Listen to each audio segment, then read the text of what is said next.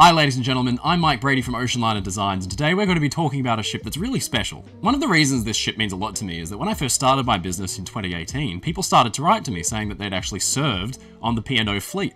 And one of the ships that most of them had served on was the Chusan. So by accident, I've actually accumulated this massive collection of stories of people who had sailed and served on board, from engineers to pursers to deck officers and all kinds of things. So by coincidence, I've kind of built up this little collection of Chusan-related memorabilia and stories. So it's a really interesting ship. It always surprises me that some of the most famous ships and the ones that we talk about most are those that didn't make it, those that sank and didn't have successful careers.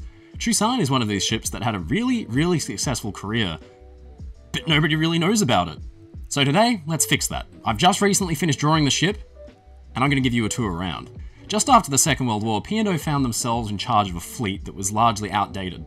Not only that, but they'd also lost quite a few ships in combat. They realised they needed a new fleet of ships for the new age, and so, as early as 1946, they were ordering liners. One of the first was Chusan. She was ordered in 1946, launched in 1949, and delivered in 1950. She was built by the master shipbuilders Vickers Armstrong in Barrow. There's no doubt they were immensely proud of their ship. She was actually fairly large. She had an internal volume of 24,215 gross registered tons. She was about 673 feet long. She also had a fairly wide beam of 85 foot 2 inches. At the time, P&O had two major lucrative routes. The first was the Australia route. And typically it would follow this path.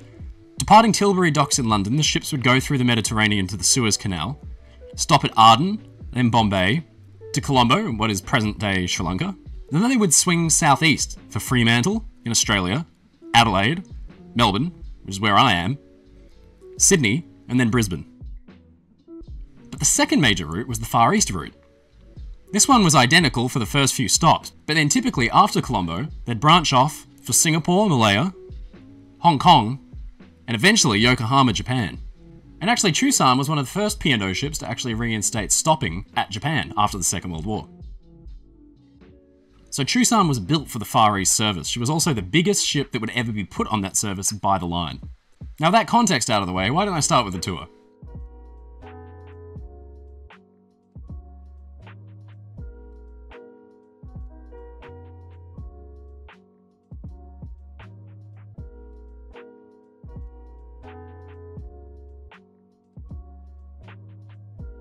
Just getting an overall look at her, she's just one of the most beautiful ships I think that the line built.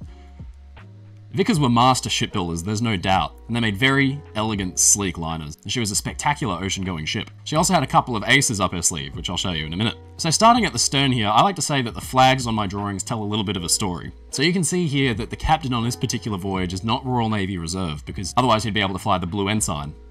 Here he's flying the red duster, the red ensign instead. Slightly forward of this, you've got an after steering station. And this could have been used in, say, docking procedures. You had a compass binnacle, a ship's wheel, and an engine order telegraph. I love the design of this stern gallery type thing, where you've got 3 or 4 levels of promenade. This was a design cue that Vickers implemented on most P&O and Orient ships from all the way back with Orama in 1924 through to the 50s and 60s.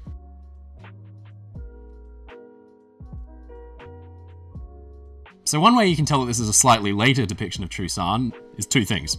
First of all, this green boot topping applied on top of her anti-foul.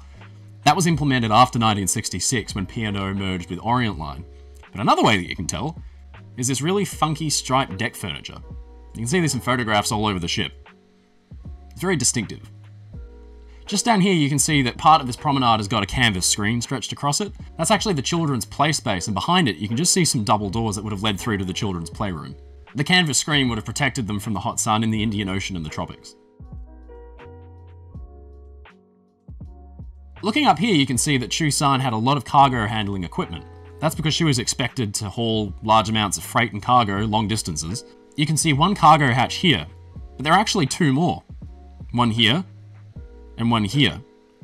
The other 2 are flush with the deck, which actually gives the passengers slightly more space. This is a great little point. I had no idea what these were when I first started seeing them in photographs of Chusan. Luckily, because she was in service until relatively recently, we can ask former passengers and crew questions about this kind of thing. So I asked a former officer what this was. Was it an air scoop or a ventilator? It's actually a little shelter, cubby house thing for winch operators when they were handling cargo equipment to protect them from the sun. And she's covered in them. Anywhere you see a winch, you'll see some of these little shelters. Chusan had quite a few lifeboats. They were about 31 feet long, motorized, and they were each designed to take about 100 people. If you look really closely, you'll see on the after part of each lifeboat there's a green nameplate with gold lettering saying Chusan. Now you might think, that's a really oddly specific detail to point out, and how could I possibly know what colour they were when most photographs of the ship are in black and white? Just so happens, I've got one. This was given to me by one of Chusan's former pursers, and I have to say it's one of the things that I value most in my Oceanliner collection. You just think of all the places this went, you know what I mean?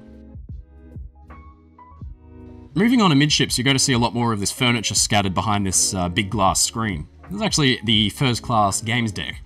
So this is where passengers could have played deck tennis and all kinds of things. It was a fairly big space. You see it in use in a lot of footage. But you can just see behind it all these doors and things. This is where they would have kept awnings, canvas screens, but also sports equipment for the games deck. And then we get to one of the most iconic features of Chusan, which is a massive funnel. You can see it standing on top of this large island-like structure. So hidden within this casing are all kinds of fans and machinery that would otherwise have been all over the deck and cluttering it up. You can see these big intakes here for sucking in huge amounts of air. Now when she was complete, Chusan's funnel was a fair bit shorter, and it looked totally different.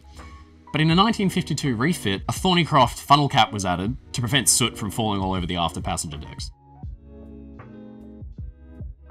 Another classic Chusan feature here is her name spelt out either side of the funnel, and at night time the port side would be illuminated red and the starboard side would be illuminated green. You can also see for dramatic effect these spotlights pointed straight at the funnel.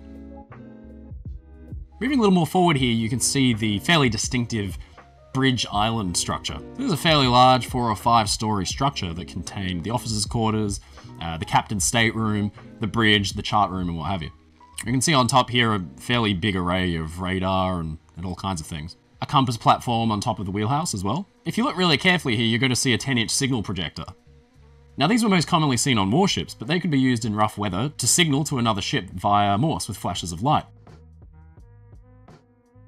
But they also served a second purpose where they could be used as a spotlight, and one of her former officers told me that this came in a lot of handy in case someone went overboard at night time. He said though, luckily it didn't happen on Chusan. We're going to have a look down here just above the bilge keel at what really was one of Chusan's great technological additions. And this was the patent Denny Brown stabilizer. You might know these from being installed on ships like Queen Mary and Queen Elizabeth later in their careers. But in 1950, Chusan was actually the first large passenger ship to enter service with these stabilizing fins. These were driven by servos and a velocity gyro, and in essence they would automatically correct if she listed too far. Now, into her sea trials, the ship was tested and rolled 35 degrees either side, using the stabilizing fins. The fins then worked to absolutely kill the roll immediately. So they worked very well.